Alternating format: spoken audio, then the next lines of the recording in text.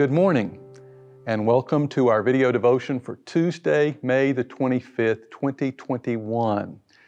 7 months till Christmas, so do your shopping early this year. Just kidding that. Beginning this morning, and for the next 3 of our video devotions, I want us to spend some time thinking about Jesus' Sermon on the Mount. Now, we're not going to go verse by verse through the sermon. Instead, I want us to think about some of the themes that Jesus develops in this message.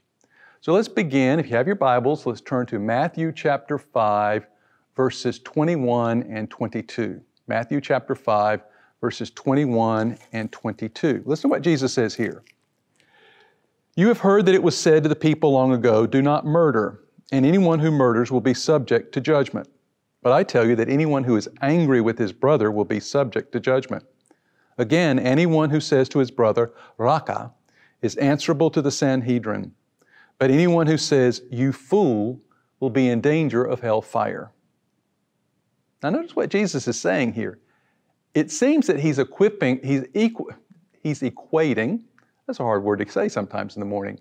He's equating calling someone a fool with committing murder. That just doesn't make sense. All right, now let's look down at Matthew chapter 5, verses 27 through 28. You have heard that it was said, do not commit adultery. But I tell you that anyone who looks at a woman lustfully has already committed adultery with her in his heart. Again, let's think about what Jesus is saying here. Lustful thoughts are the same as committing adultery. Okay. Now let's look down at Matthew chapter 5, verses 29 and 30. If your eye causes you to sin, gouge it out and throw it away. It is better for you to lose one part of your body than your whole body be thrown into hell. And if your right hand causes you to sin, cut it off and throw it away. It is better for you to lose one part of your body than for your whole body to go into hell. Now let's face it, this is not only confusing, this is kind of extreme. Mutilate your body as an antidote to temptation? Not only is this insane, it doesn't work. All right, let's look at verse 39. But I tell you, do not resist an evil person. If someone strikes you on the right cheek, turn to him the other also. You know, I am a nonviolent person, but I mean, this is kind of crazy. If someone begins to attack me, I'm supposed to let this person keep on beating me until he decides that he's had enough? That's not only foolish, it's dangerous. All right, let's read on. Matthew 5, verses 43 and 44. You have heard that it was said, love your neighbor and hate your enemies.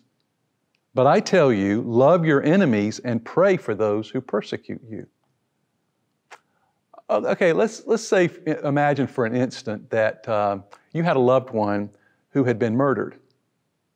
According to Jesus, you're supposed to ignore the instinct that you have for justice and revenge. And instead, you're supposed to love and pray for the person who was responsible for your loved one's death.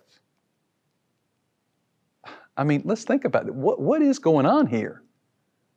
Well, maybe we can begin to unravel this dilemma by looking at what Jesus goes on to say in the 48th verse.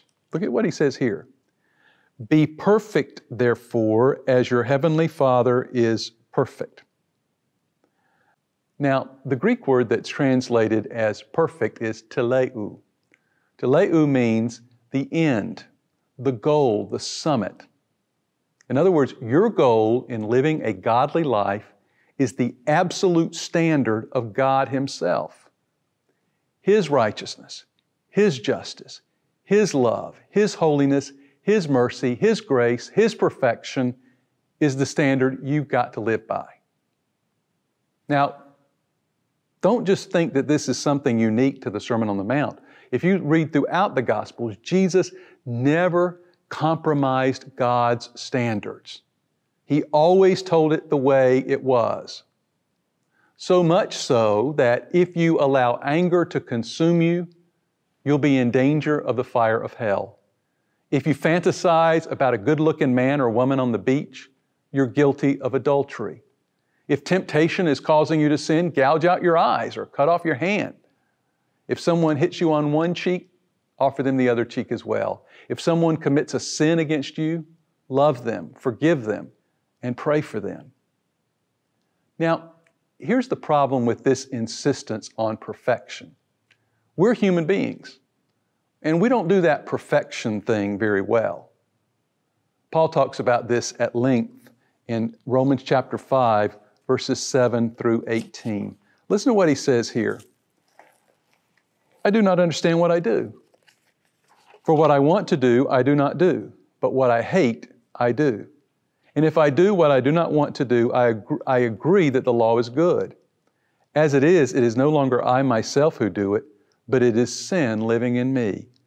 I know that nothing good lives in me, that is, in my sinful nature, for I have the desire to do what is good, but I cannot carry it out.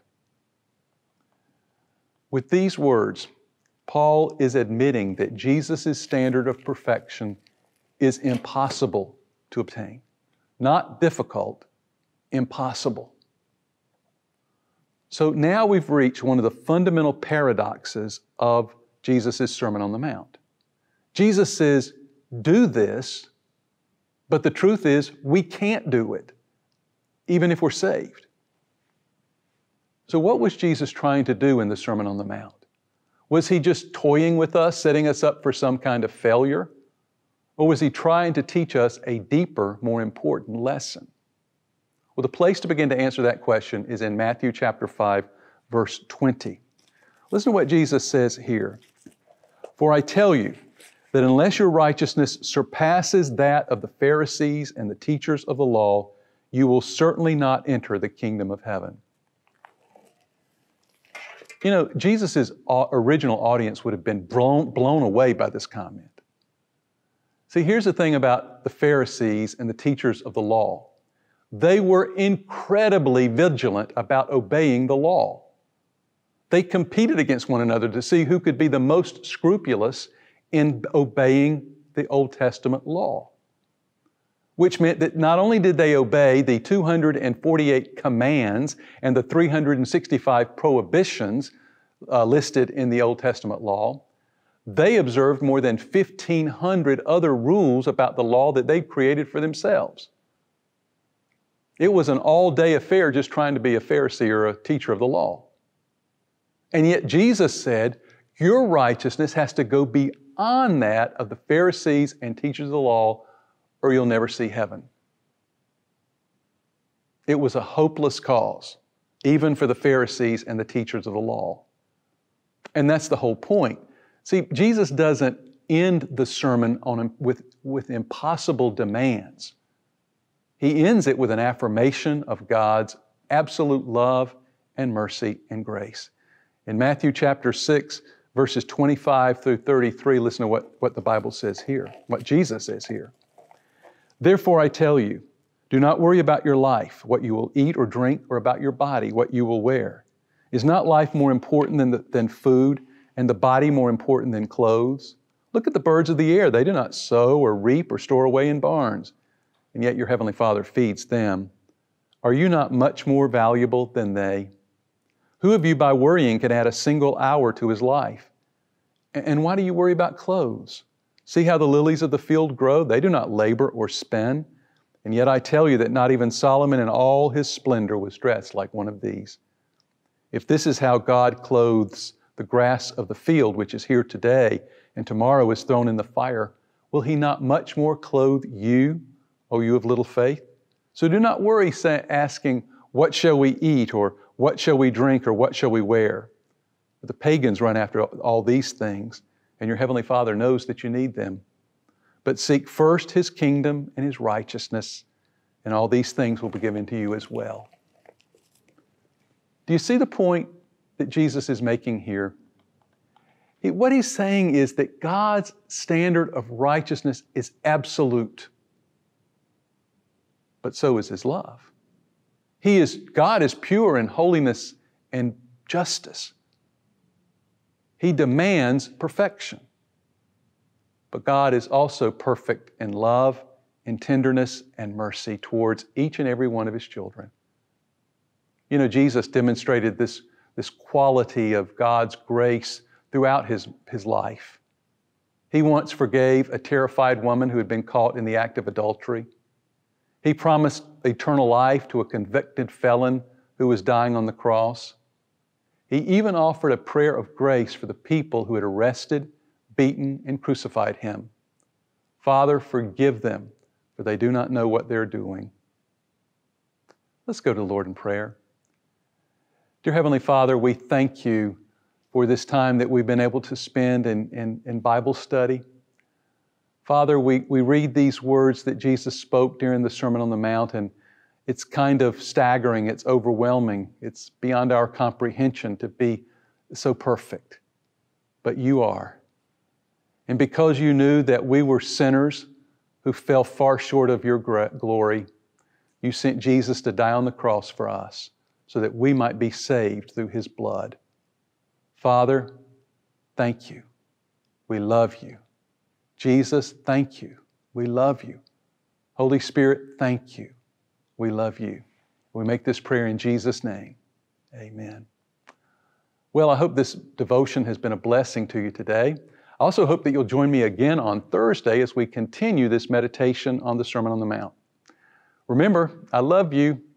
And you know what? Go out and try to be a blessing to someone today. Bye-bye.